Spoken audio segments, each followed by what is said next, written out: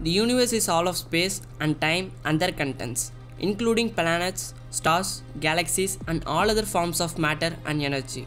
So let's jump into the video to see how old is the universe. We publish good content videos every day. If you're not subscribed to the channel since, don't forget to tap the subscribe button below, otherwise I will hypnotize you.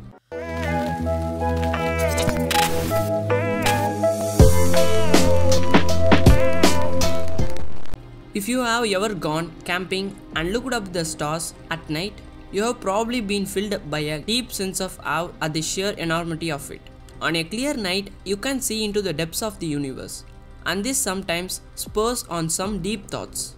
What are we really looking at when we gaze up at this starry night sky? How old are those far-flung stars that dot the sky? How old is the universe? These are questions of astronomy or even astrophysics. In the beginning, we had no idea at all.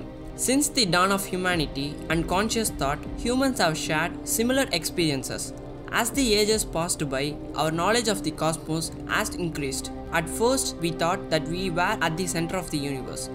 It was understood that all things revolved around the planet Earth. And this was why the sun and the moon danced across our horizon. At this time, the Earth was also widely believed to be flat.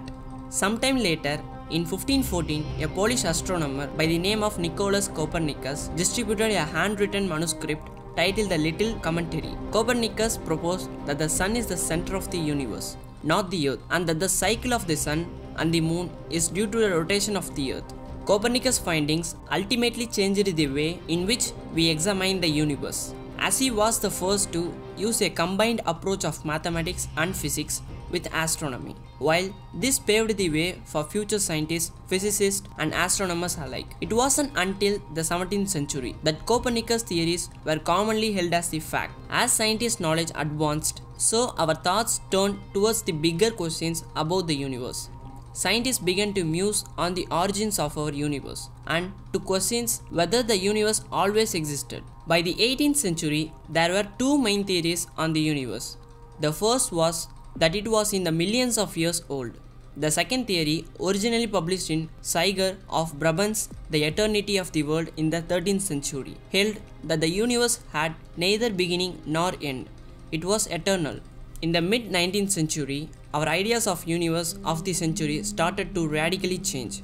Physicists started developing the first theories of thermodynamics, a branch of physics which deals with temperature and heat. The theory of entropy was established, which says that if the universe had no beginning or end, then all matter within it would be the same temperature. They contradicted current theories, as it was well known by this point that there were great temperature differences across the known universe.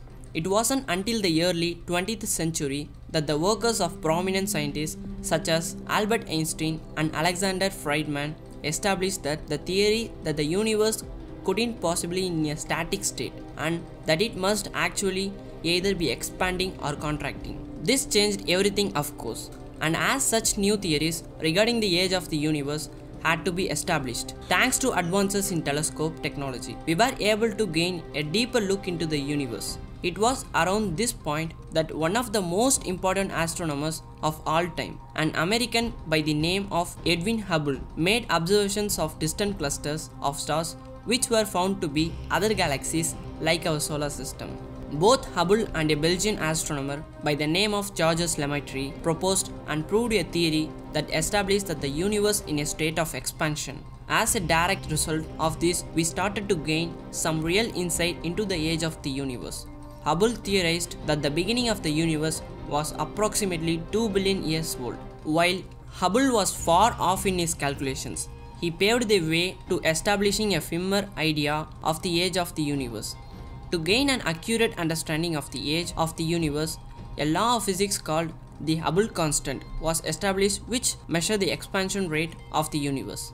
Hubble's law was a real breakthrough, as it could be used in a complex equation along with the determined ages of various galactic bodies to measure the age of the universe. Hubble was off in his calculations that determined the age of nearby galaxies, and as such his idea of the age was much lower than has now been established. Thanks to the work of many scientists over the rest of the 20th and the early 21st century, it was finally established that the age of the universe was actually in the tens of billions of years old. Also, thanks to advances in spaceflight, probes from both NASA and the European Space Agency were able to gather data on background radiation left over from the Big Bang theory. In 2012, NASA estimated the age of universe to be 13.772 billion years old, and the ESA determined it to be 13.82 billion years old in 2013. Although we still don't know the exact age of the universe, we can rest assured that we have a much greater understanding of it, instead of differences of tens of billions of years between competing theories. There are now only differences of a few %. So, how old is the universe? Not quite sure, but it's somewhere around the 13 billion year mark, more or less. So, I think you guys enjoyed this video. Please make sure to click the like button below this video and subscribe to the channel.